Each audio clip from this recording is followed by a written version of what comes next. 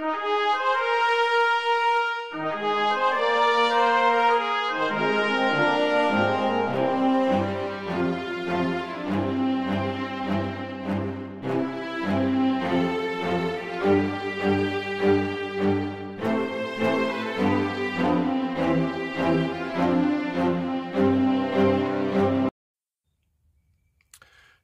and good day all, this is TLM29 back again for another indie comic review, and for this indie comic review I'll be covering Ghost Machine issue 1, which has a makeup of about 4 separate stories in this, or four story categories. And for story 1 it's got about 2 separate stories, but I'm reviewing them together as one story.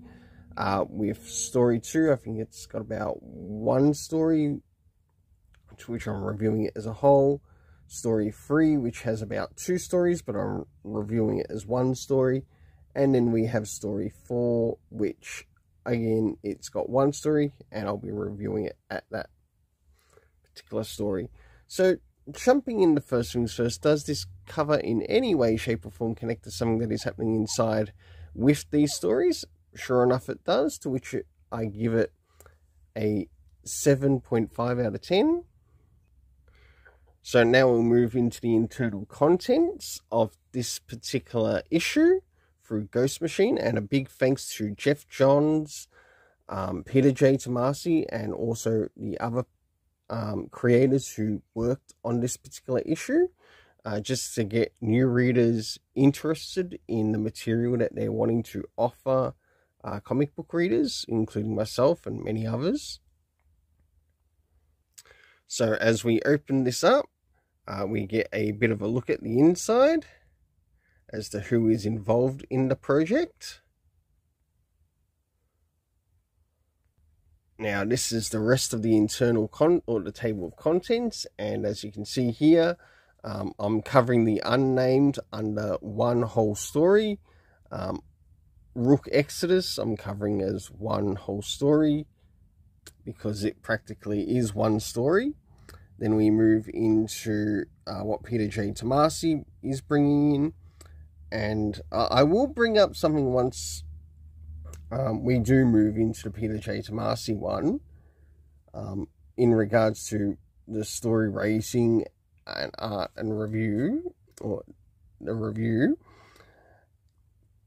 And we also have Hyde Street, which it looks like it's got about 2 stories in it, and we do get 2 or 3 stories, but I'm still reviewing it together as one story. So let's have a quick look at some of the contents that connect to the area of the unnamed. So we end up meeting the character of Geiger, which is quite interesting. We of course meet one of the Redcoats, but one thing I will happily admit is that I also like that they include information about these characters and where things take place on a timeline. And last but not least, where Geiger and Redcoat meet, the area of the particular timeline. And yes, we do actually get to see a picture of the Northerner. Now this is a great addition to this particular, I wouldn't say it's a one-shot, but more so a, what's the word I'm thinking of? An introduction to Ghost Machine itself. There's the Northerner, as well as the Redcoat, and of course the present day president in the story, Sarah Nash. Now for this first one, I gave the art a 7.5 out of 10 as I quite enjoyed the art, and a 7.5 for the story.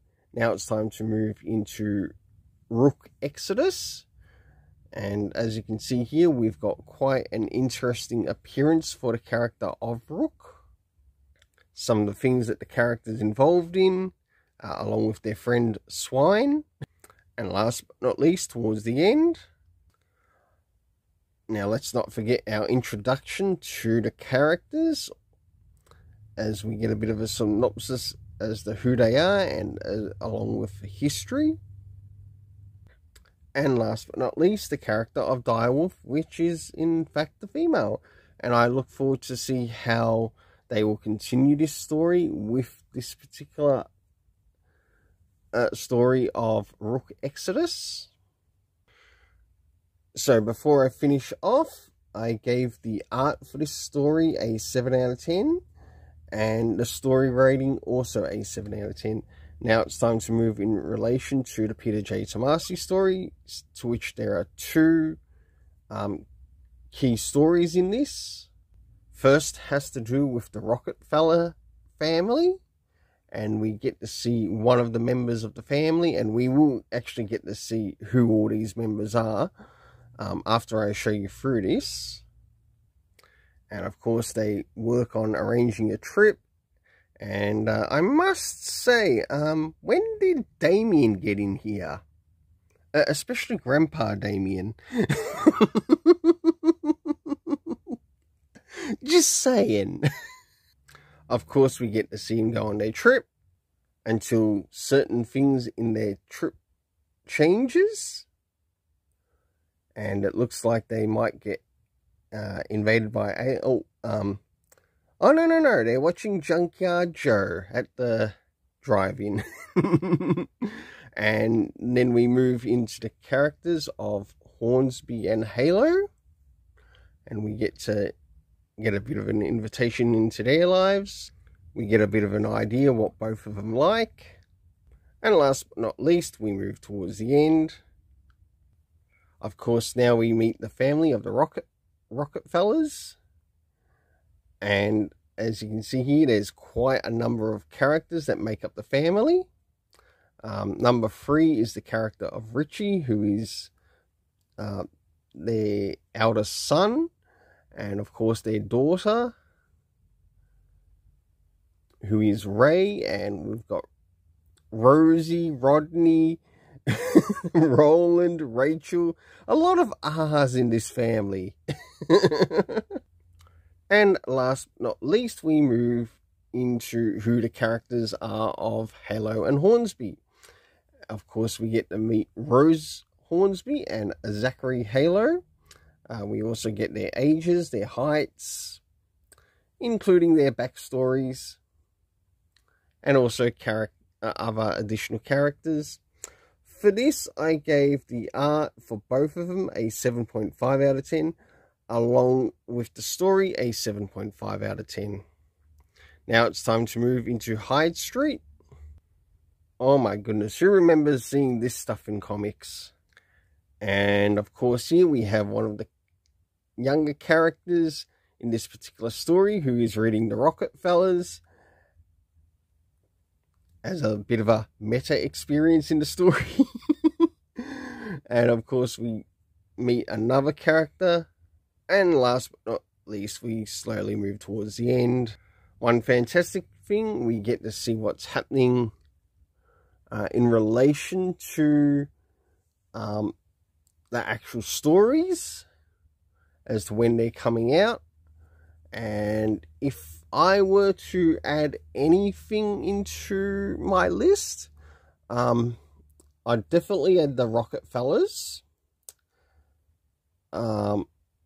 Probably Hyde Street and also Hornsby and Halo, because they're the ones that have my main interest. And to finish off for the rating of the last story, for the art I gave a 7.5 out of 10. And last but not least, I gave the story a 7.5 out of 10 as to how much it actually intrigued me. And I wouldn't mind checking these ones out. So until then, let's keep it colourful. Oh, hold on. I was going to add something at the end of this having to do with Peter J. Tomasi, because you have some people out there, especially on YouTube, saying that Peter J. Tomasi only knows how to write only one type of style. That's not completely true, and that is a complete fallacy and lie. Why? Because number one, he has written things in DC Comics such as an issue of Young Justice. And the thing that they sort of like to hold on to is that, oh, he only does family-related stuff. Okay, what's wrong with that? And the thing is, he doesn't always do family-related stuff. He's also done Nightwing, to which you can also get a trade paperback on that particular story that he's done. And it centers all around Nightwing and also some of the things that he's doing in that particular time. He has also worked on the Green Lantern Corps in DC Rebirth. Yes, we know that he's done Batman and Robin, he's done the Super Sons, but he has actually done other types of stories outside of family stories. So until then, let's keep it colourful and have yourself an awesome day.